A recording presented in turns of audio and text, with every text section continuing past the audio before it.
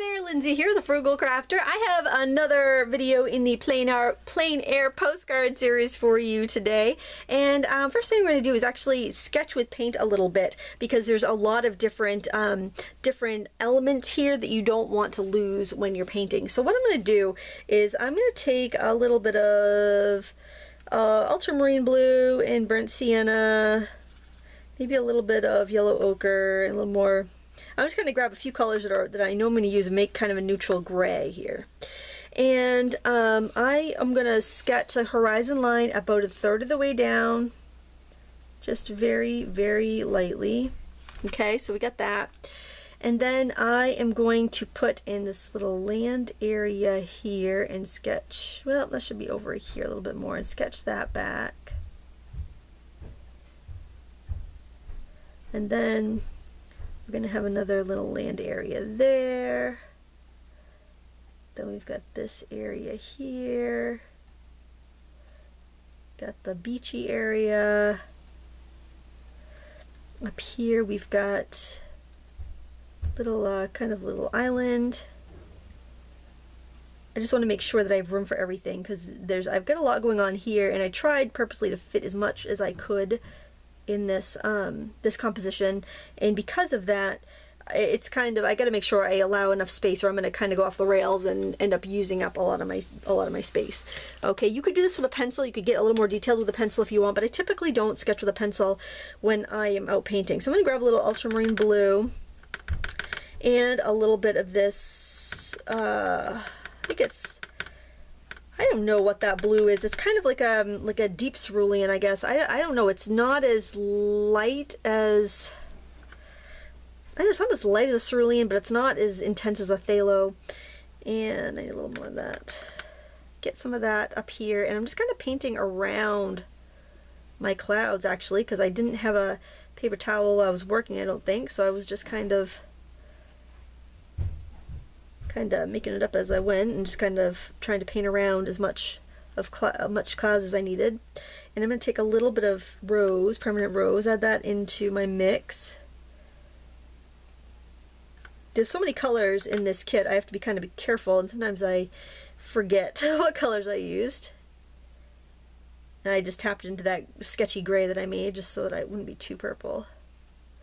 And I'm going to just get a wet, clean brush just by squeezing out some water and just spreading that out a little bit so it's not too dark. I don't want a thunderstorm on my beautiful beach day. This is a beautiful secret beach that I'd found that my sister and brother-in-law showed me, and it was like 15 minutes from where I grew up, and a fantastic beach. Oh my goodness, loved it. No, I'm not going to tell anybody where it is either. It's my secret. Such a nice, secluded little beach. Beautiful, so warm too, and I don't like cold water. Alright, now what I'm going to do is, there's some kind of land mass back here. It's actually the other side of the pond, I believe, and I'm going to do my blue. I'm just going to make kind of that sketchy gray, but not quite so gray. I'm picking up like just colors that I know I'm going to use in the picture, so it's kind of like that Viridian green plus the blues that I've used, plus, you know, the gray that I've already made. And I am going to put that in here.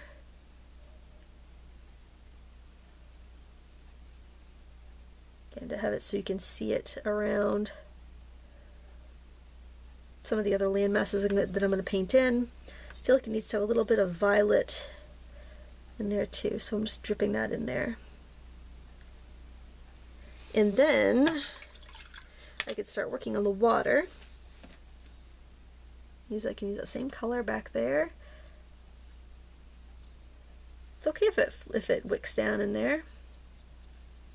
I feel like pretty much anything is okay while you're plein air painting. You know, you're catching the mood and the atmosphere of the place that you're painting.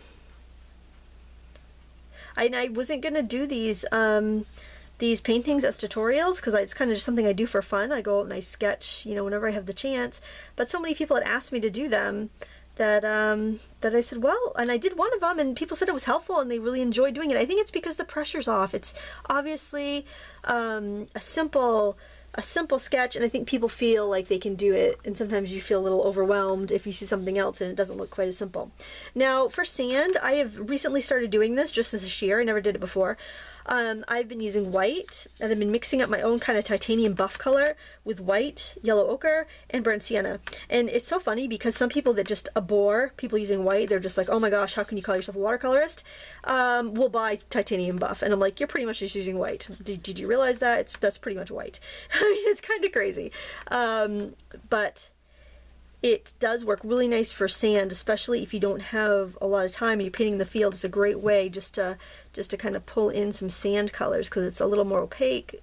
It's actually quite opaque, so you can, you know, get that sand back like as you're wading into water. What I like to do is kind of put it in like this and then squeeze out a little water and just kind of drag it out because I don't like to have this underneath too. I will glaze some water over it just to make it look a little bit more, you know, just because you can glaze on top of it. I like it to look kind of like you're wading into the water and you've got those depths of sand and water going over the sand. But like I wouldn't paint this whole area here with it. Rather, I would just kind of squeeze out some excess from my brush, and then I would just kind of wash it out a little bit so that it kind of tones the paper a little bit, just so there's not like a harsh start and stop area there. All right, so now I want a nice bright area over here, and that's, well, let's let that dry for a second. Let's go over here for a minute. I'm going to do lemon yellow. I'm going to do a little of this viridianish color there. And I am going to, I want to cool that off a little bit, so I'm going to pick up some of this blue that we use for the water. I don't want this super bright back here. And this is just an island kind of in the middle of the pond. And same over here, we've got this. I'm going to put this, I got a little roll of masking tape. I'm just going to tap that underneath there. There, you can still see that all right. I think I'll tip it up from time to time, but that keeps the glare off and it helps me see my paper a little bit better. Typically, I'm sitting with this on my lap. So this is on my lap and this is kind of in front of me, and it's very convenient, but when I'm working flat on a table, it's difficult to paint like this. And I'll grab a little burnt sienna and some of that viridian green. Look at, makes a nice dark umber almost. And I find that these are very inexpensive paints, but I still find I can do some complex mixes with it and not have it too muddy. But you do have to kind of consider that, you know, the more colors you mix together, the more chance you're going to have mud, especially if you're using student grade paints. But to tell you the truth, I really haven't had any trouble with this. I don't have any trouble with Cotman. Some people are all like, oh, Cotmans are terrible.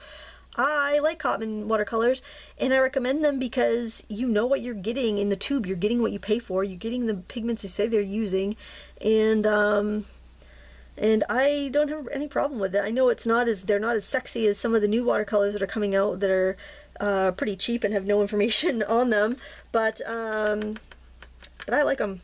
I think that Winsor Newton's a trusted company, so I like them. I like this too. You really can't beat this for the money. This is the, whoops, I'm going to rinse my brush just because I haven't used that green. I don't really want to pull in a new green. Get the lemon.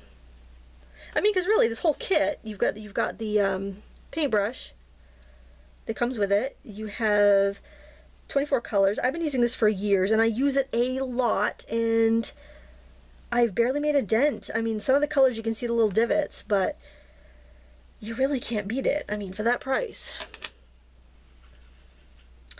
And it's easy to find. It's a pretty easy to find set. You can get it at a big box store, you can get it online. Everybody seems to have it.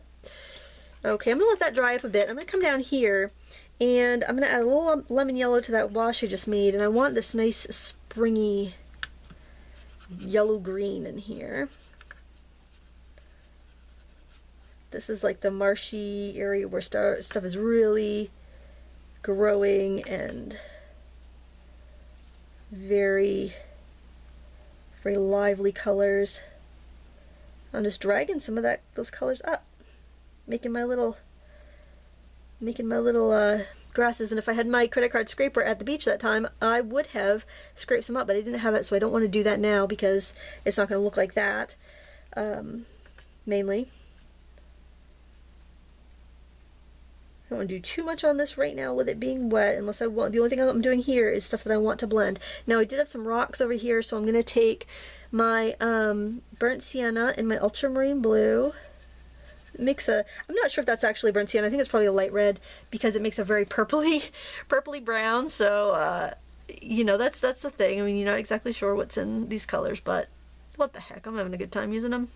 Some people get way too fussy about stuff. I mean, come on, this paint's cheap. It works good. I'm not gonna get too fussed about it.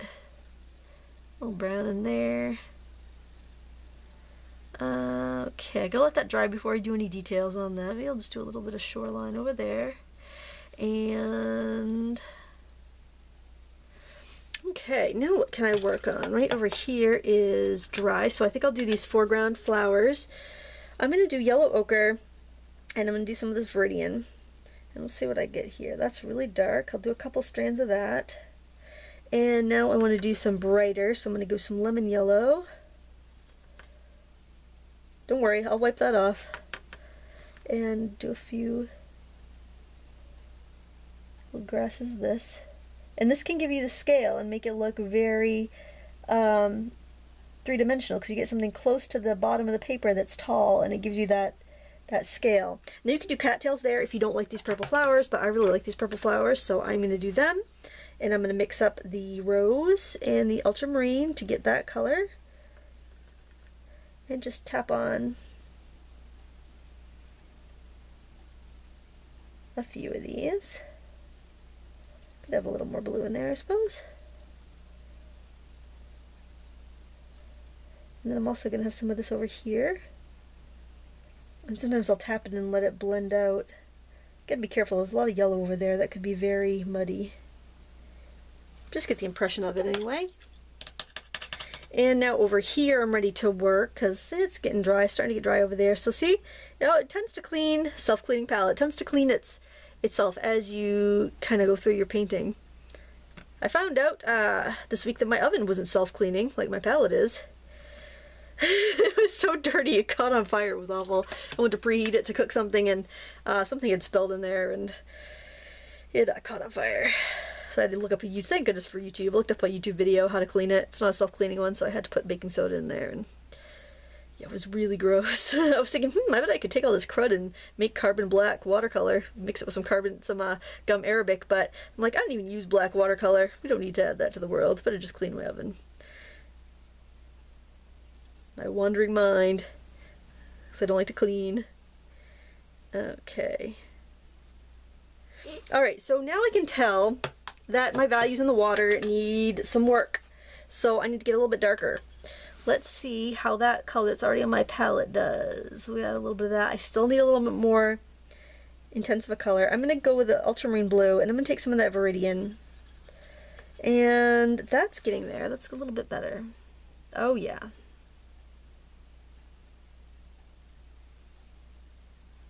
And then if I happen to get into some of those colors and it makes it kind of drag into the water, that's all right, because you would have some reflections in between the ripples in the water. When I took my daughter out kayaking and we were painting the other day, and she was getting very frustrated with her kayak moving or things not being perfect, and I said, honey, you know what, it's not going to be perfect. You're painting moving things. You know, the trees are moving, the light's changing from a moving object. It's not going to be perfect. You have to accept that and find the fun in it, you know? But I know what it's like to be that age and want everything to be perfect. I remember that. In fact, a lot of adults don't draw better than 10-year-olds because they kind of stopped trying once they became self-aware of how their paintings look, their drawings look. They become self-aware and they say, well, that's not how it really looks, and then they become frustrated and they stop trying. And I don't want that to happen to my kids. I don't want that to happen to anybody. I want you to keep trying, because you can be really good at it and you can overcome the challenges. I'm just going to dry this real quick, and then we'll just see what we need for finishing touches. Okay, I'm going to grab some of that violet that I had in my palette. I'm going to grab it with some of the brown that I made, some of the grayish brown. Maybe a little bit more burnt sienna in there. That's a lot more. Basically, I want to make something that's kind of like a wet sandy color, and I want to add some of that in and around here. I like how that looked in my painting. And then I'm going to take some of that, I'll do a little bit more over here. I'm going to flick it on with a toothbrush. I didn't have a toothbrush with me. I kind of sprayed my brush across and then just kind of did it with that. But really, I think next time I have an oil painting brush that loses its head. Sometimes these come loose. I'm going to save the end and just the brush. I'm going to stick that in my travel painting bag because I really like the looks of that. And I'm just going to flesh out these rocks a little bit. And I'm going to go back in. And I don't clean my brush that much when I'm working out and about, because I find that cross-pollination of colors, that dirty brush painting, makes everything look a little bit more realistic, and I like that. Whoops, I didn't mean to do that. That's alright. Did not mean to put that big brown streak in there, but that's okay. And I'll take a little bit of brown. My brush is too wet. Get a little bit of there we go. Just want a kind of a pea green kind of color, brownish green. Throw in some reeds. A brighter color here. I don't know what you call the difference between mud and earth tones, but I think you call it earth tones if it's on purpose, and you call it mud if it's not on purpose. But even though, I mean, I do see that my colors are much fresher. My paintings I do on location are always fresher, always look better to me, because I'm there and in the moment I'm capturing everything and experiencing it as I paint. So it always seems to be a little bit of a letdown painting it in the studio, because it's like, oh, you know, because you don't, whoops, why am I using purple? Because you don't have, I did it again, because you don't have that, you're not kind of pulling from the experience of painting out in the world. So again, I hope you will get out and about and paint out if you can. I know it's not possible for everybody, but you know, if you can paint on location, it is so nice. And there, I think that finishes it up for us today. I hope you enjoyed this, and if so, give me a thumbs up. Share it with your other crafty friends that would like to learn how to paint. I love teaching, and I hope you found this useful. Thank you so much for watching. Please give me a thumbs up and subscribe. Until next time, happy crafting.